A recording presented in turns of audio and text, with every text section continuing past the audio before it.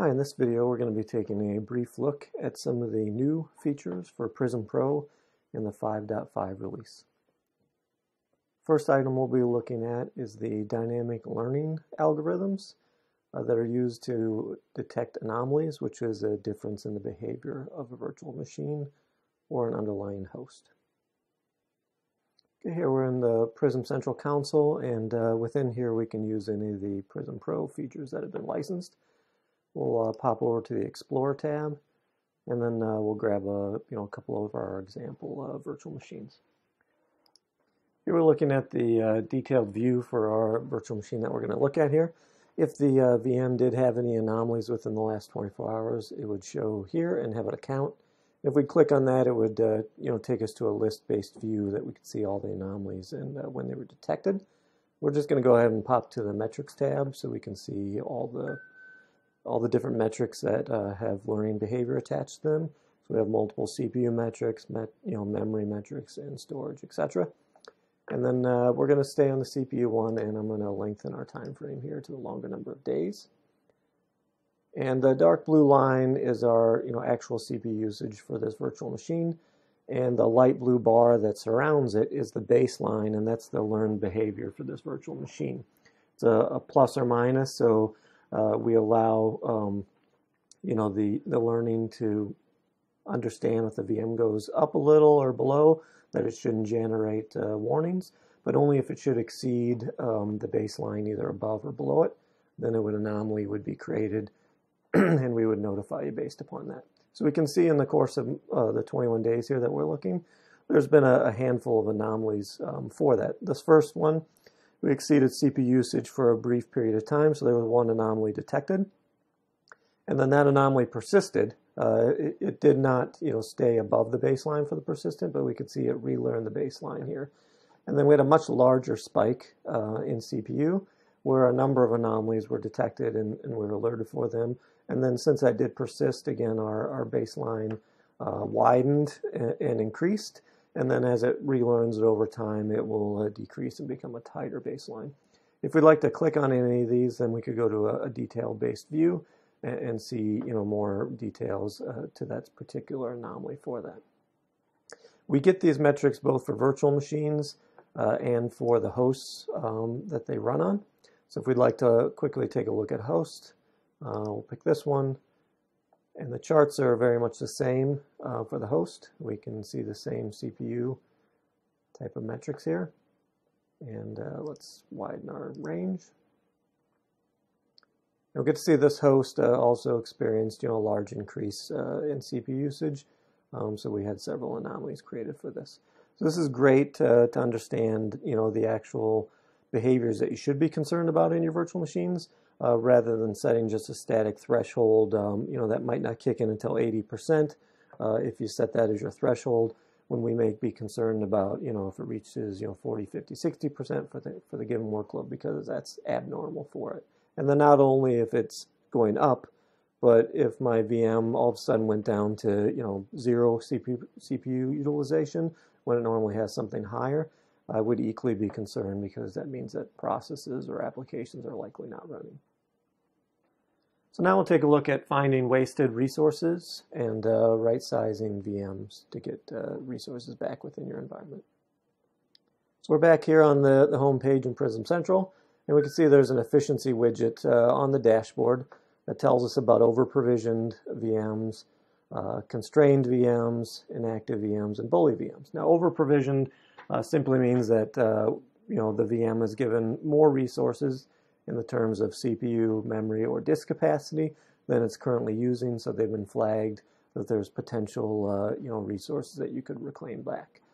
Now, constrained VMs are just the exact opposite, where a VM potentially does not have enough resources to meet its demand. So if it's constantly running high CPU utilization, it could be constrained, which could be affecting your performance, so you may want to consider giving it more resources.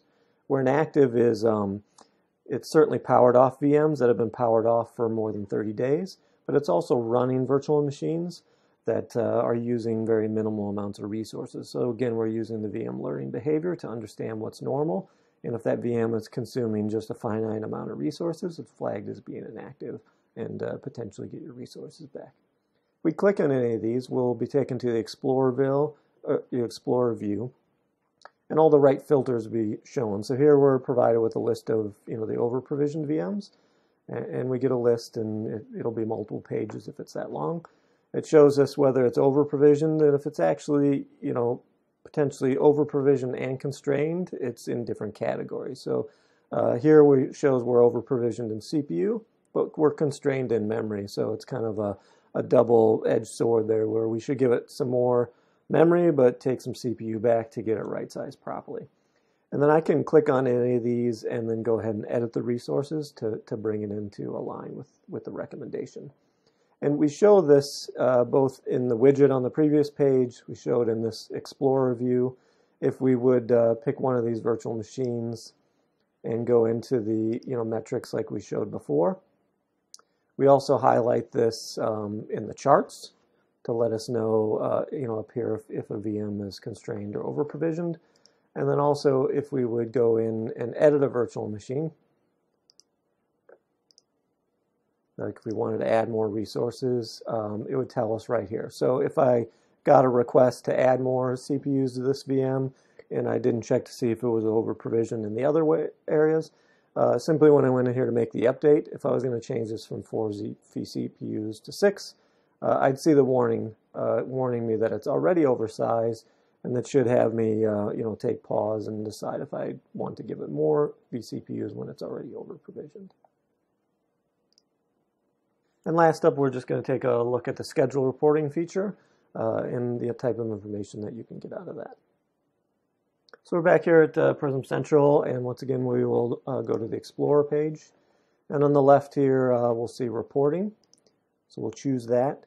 And within the product ships a couple of predefined reports, which these are canned templates, which you can certainly use, or you can use them to clone, and then you can modify them to your needs. And then you have the ability to create new reports, and there's a nice visual reporting template that you use here. You simply just pick the type. If I want to have a bar chart, I get to pick on which level of entity I'd like to report that on. Pick the metrics, and I can choose how wide it is, and then if I want to report on all the clusters or just a subset of clusters, and the same applies with virtual machines. Do you want to report on your whole environment or just certain virtual machines? And then there's many different types of charts. There's more static types of counts, and in here you can get the same type of information on resource. So if I wanted to see how much memory I could potentially gain back or CPU gain back, if I wanted to see a list of all the over-provisioned VMs, etc., I can create a report to do that. And there's actually a couple of reports that ship from the factory as part of that. And then any of these reports, you can certainly just run them ad hoc from choosing a report and select run and pick the time frame that you want to run it against. But you can also schedule the reports. So if you'd like them to run on a daily, weekly, monthly basis, and then they can be emailed directly to you or to a distribution list, so they're easy to get. And the reports are easy to modify, so if you want to put a logo on them, change the colors, that type of things, it's very easy to get to. Here's the instance of reports for this particular one, so we'll just go ahead and click on one of these. It'll launch the PDF, and you get to see a sample of what this looks like. So the reports can certainly include charts, graphs, and text data for that. Thanks for watching this video, and hope you enjoyed everything new in Prism Pro 5.5.